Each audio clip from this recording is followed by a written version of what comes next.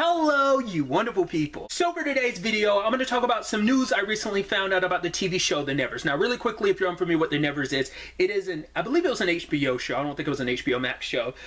Basically, it was this kind of period piece, kind of science fictional series where basically in the Victorian era, there was this event that happened that led to all, mainly women, but some men as well, but it was like 95% women and a few men got abilities, and it kind of turns into almost like this X-Men thing of like, what should we do with these women, especially at a time when women didn't have rights. So it kind of turns into that kind of, has a little bit of that X-Men feel to it. But it was a really interesting show that was created by Joss Whedon. The show came out in like 2021. Obviously that was after the Ray Fisher, you know, what he said about Joss Whedon. I don't know if all the other allegations and what people have said about him came out at that point either, but either way, the show was not well received. It was a situation of like, I mean, I think just in general, some people just didn't like it, but I'm sure the Joss Whedon of it all played some role in it. I felt weird watching because I'm like, Joss Whedon, but he created a show, he wrote like, I don't know if he wrote all of it, I know he directed some episodes, but it's also like, right, there are other people involved with the show, and I personally really liked the show. Well, the show only aired its first 6 episodes because the season got split, and yeah, like I said, it was like March of 2021, I think I looked at it recently, where the 6th episode aired. So it's been nearly, at this point, it's been over 2 years since the show originally aired, and we got no updates about the other 6 episodes, the second half of the season. Well, I randomly got a Google alert that recommended this article from Polygon. I'll link to it in the description down below, that actually tells you the fate of those episodes, because obviously HBO, specifically HBO Max, Warner's Discovery, has kind of done the whole cleaning the slate of HBO. Like, a lot of stuff that was up there is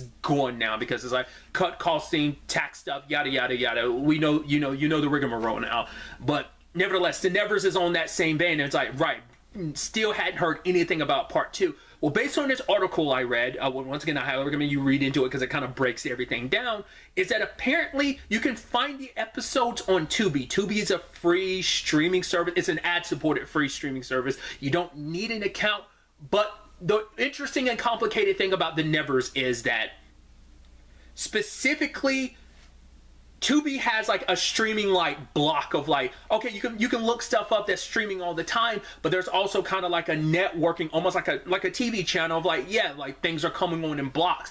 Apparently the 6 episodes of The Nevers, that like basically 7 through 12, are there. They're in those blocks. They air at a very specific point in time. So basically you have it's kind of a roundabout way to track down the episodes. It's there on Tubi, but you have to watch very specific time frames, knowing when to check in. I think you need an account for that aspect of it. You won't get charged for it, but I think just to utilize that, or maybe to keep your place, or I don't know, like, because I know my sister has an account, has a Tubi account. I don't, so I don't know if how much of a real difference that makes. But I thought that was such a fascinating, because I'm like, this show just kind of got tossed to the wind, you know, and now it's like, even if I was hoping like, okay, maybe we get the back half of the season and maybe we still get a season 2. I mean, granted, it all seemed unlikely considering like the storm cloud that the show was in.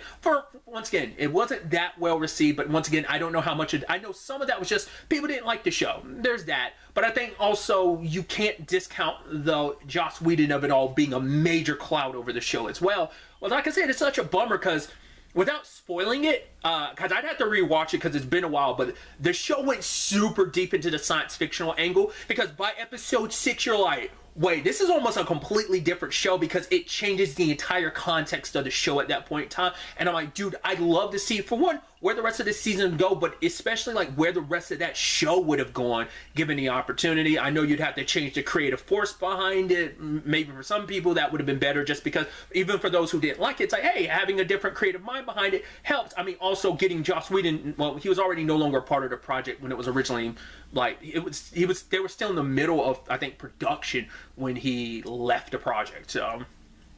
So having another creative mind, I'm sure, might benefit it in those other regards. But I don't see anyone jumping on like the opportunity to grab up this series. I don't know if if Tubi has also the first 6 episodes. I know you can find them on Amazon. You'd have to pay for them. Obviously, they're not up there for free. Like I said, it's not on HBO Max anymore. So I think buying them on Prime digitally might be, maybe it's on iTunes as well, but I think digitally would be the only way you can get these episodes anymore. It's just kind of a crappy situation. It's just such a, I had to talk about it because I was like, this is such a fascinating, because I know shows that have gotten canceled, like obviously pulled before, like even their full seasons air. Sadly, that happens a lot more than you think it would.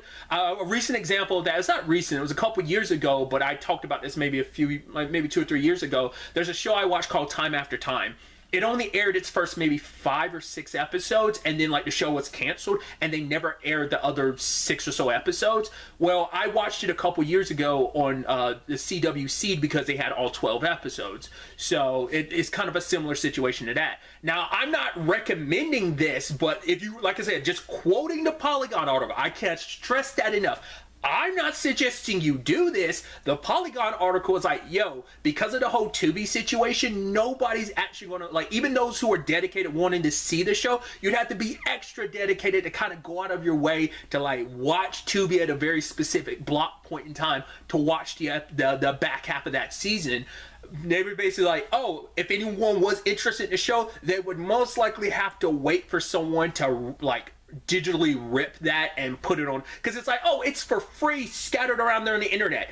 I'm not saying you should do that trying to find the show, like the back half of this show for free on the, I'm not telling you that. I'm just referencing what the Polygon article said. I cannot stress that enough. I'm going to keep reiterating that.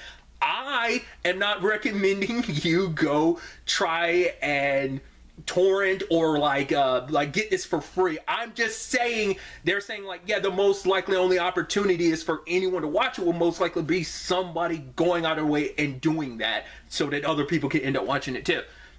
Like I said, it's just such a fascinating situation. And using the Time After Time example, I am curious, will the Nevers ever end up in that spot? I mean, who would want the rights to that show? Because, I mean, you know, you never know. I don't know if, like, the CW would go out of their way to, I mean, for one, they wouldn't be able to anyway, because it was an HBO show. The sex, nudity, some blood and violence, so, like, yeah, the CW can skirt something line, but it's like, you would have to censor those episodes, and I don't even know how, like, you would have to do some pretty heavy censoring for that show, just because, once, you know, so there's very few places that could pick that show. So if any show network was going to pick up that show, it would have to be a streaming service. So like, I don't know if, like, but once again, I don't, like, that show probably has so much around it, like, I don't know if anyone would even bother being like, oh, we're Netflix, we're going to buy the rights to that show, or Prime Video, or Hulu. I mean, that's how Disney can get around getting them, is through Hulu, but I'm like, that's the only options I see. But it just feels like, yeah, the show's like, whatever episodes we get is all we, and like I said, the show being in the situation is,